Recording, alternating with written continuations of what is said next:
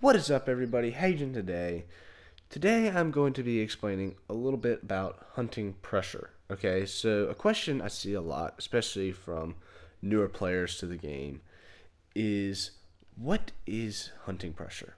It's a very different concept. You don't see it in a lot of games, but hunting pressure is sort of the idea that there is pressure and animals are not going to want to come back to an area where you have previously shot animals. Okay, so hunting pressure is made when I shoot an animal. You ever seen that purple stuff that pops up on your map after you harvest an animal or after it dies? That is hunting pressure. Okay, it generally pops up after the animal dies. Okay, and it's this little like purple circle, okay, that pops up, and it varies in color depending on how many animals have been shot there. So like this bright pink here has, I think I've shot probably 3 animals in that off the ground. Okay, bright hunting pressure. Over here it's a little bit duller, probably only shot 1 in that area. Okay, then maybe 2 or something here. Okay, that it's just the idea that animals aren't going to want to come back to that area as much after you have killed a bunch of animals there. And if you're not careful and you shoot too many animals out of an area, they are not going to come back. Their zones will be erased. Okay. Now, one way to manage your hunting pressure is by using a tripod, a tree stand, or a ground blind. Okay. That is one way. And these decrease the amount of hunting pressure by 20, I think it's 75%. So you only produce a quarter of the amount of hunting pressure. So instead of only being able to shoot 3 animals before I delete a zone, I can shoot 15 animals before I delete a zone. Okay, fantastic for grinding. Now, recently with the Teal'c update, EW put in something where bows also only produce 25% of the normal hunting pressure, which is a big thing for bow hunting. It really ought to help make that a little bit more popular among the player base. But yeah, so those are ways to manage hunting pressure. Also, just don't shoot a ton of animals in the same place. That hunting pressure is going to take a long time to erase.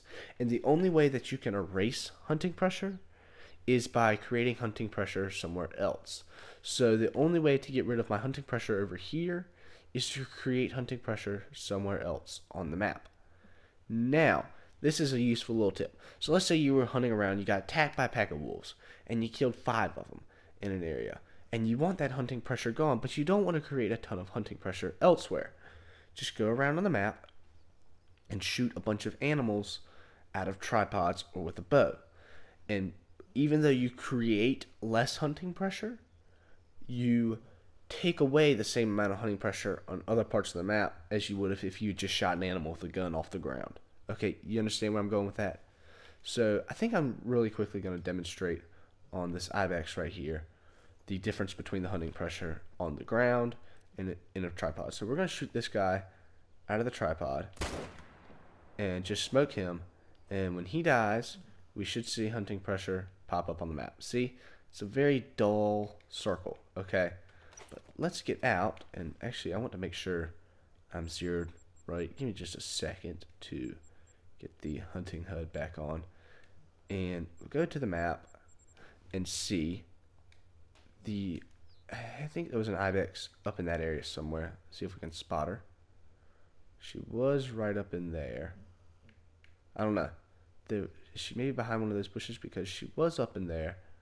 Maybe did we spook the one over there? Looks like we spooked them all. Huh. Alright then. Well, I think we'll have to go to maybe another lake, because I'm not seeing any other ibex here.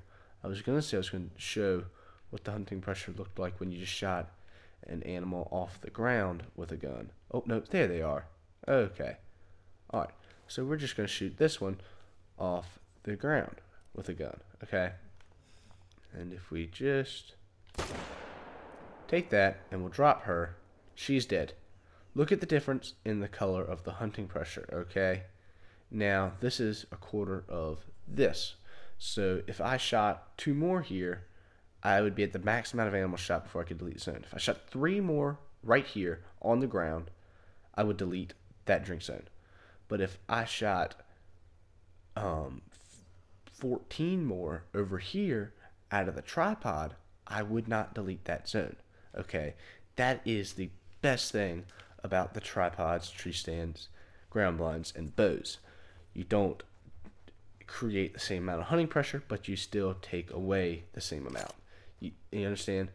So hopefully this video has helped you just kind of get a general understanding of what hunting pressure is and how you can lessen your impact by not creating so much that you basically just take all the animals out of an area and you never see them again.